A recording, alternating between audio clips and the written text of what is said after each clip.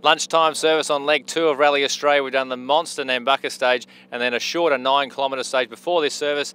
Adrian Coppin, a much better day for you than yesterday. Yeah, that's right, Dino. We've had a pretty good morning, all in all. We went out in the Nambucca stage, fried the tyres, unfortunately about 20k in, but just managed them to the finish. It was just losing so much power and traction. It was just wheel spin everywhere, but had a good little run through that short little stage at the end there. And yeah, look, for me, it's just about now getting back in the groove and just trying to finish the rally and just some more bum in seat time. Tony Sullivan's the mark on the front there. You're delivering some post today, apparently. Well, nearly. We just gently pushed it up against the fence so it wouldn't fall over. I think the post was rotted at the bottom anyway, so. You smacked into a post box. You just overshot only about 4 corners into that 9k stage. Yeah.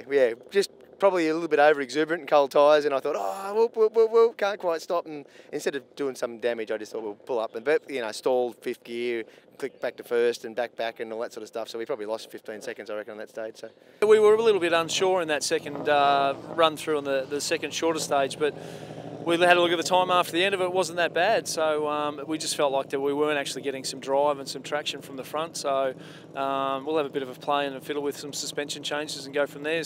The tyre pressures came up a fair bit in the first one, so we started them a little bit low as well. So maybe that had something to do with it. But haven't had a chat to the other guys yet to see if they were in the same boat. But yeah, no real dramas at this point in time. Over fueling run, just a bit flat up top. It won't idle again, but. We will, if we can't solve it at the service, we'll just battle on again. And look, other than that, I don't have any real issues. Yeah. Is that problem a bit of a game changer, or it's just something you just have to manage? It's not ideal, but it's not going to cause you too many dramas. I'm hoping it's not going to cause too many dramas, Dino. But yeah, no, it's not really a game changer or anything. We just stick to our plan, and yeah, we're still plugging along. And we talk tyres a lot in that long stage, mate, and you're just telling me about a little trick you had there to use some tyres as your spares from yesterday to keep your count about right.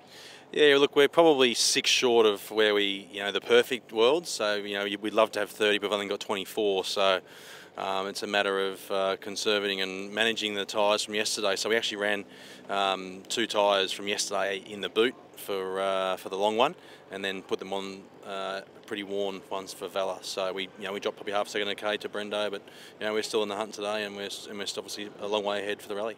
Brendo has got you on those 2 stages, but it looks like you've taken the approach to go, look, we'll go up the speed we know is comfortable. We've got a whole rally to think about here. Oh, Brendo has to go fast. He has to get some points back, and in reality it's 3 points, so we're not going to risk throwing it off the road for 3 points. He's driving very well. He's been fast on those stages last year, so we knew we were going to be up against it. 2 stages, 2 wins. Exactly what you got to do. Yeah, it's a great start, Dino, and look, having a lot of fun. That second stage Valor there was just awesome. That's what we come here for.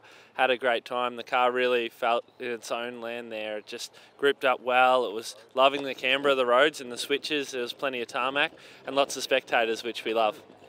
You took off on us quite quickly after the long stage because you had a high oil temperature potential. That obviously hasn't proved to be any issue for you.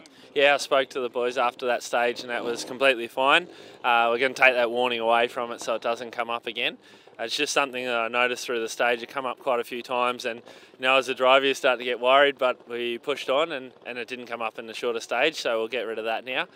We've got quite a few tyres to play with, us missing yesterday afternoon, so we'll probably go with 4 new ones for these next couple of stages and just keep pushing on, try and get the leg win for today. I know Scotty's pushing and we are, but we're having lots of fun too.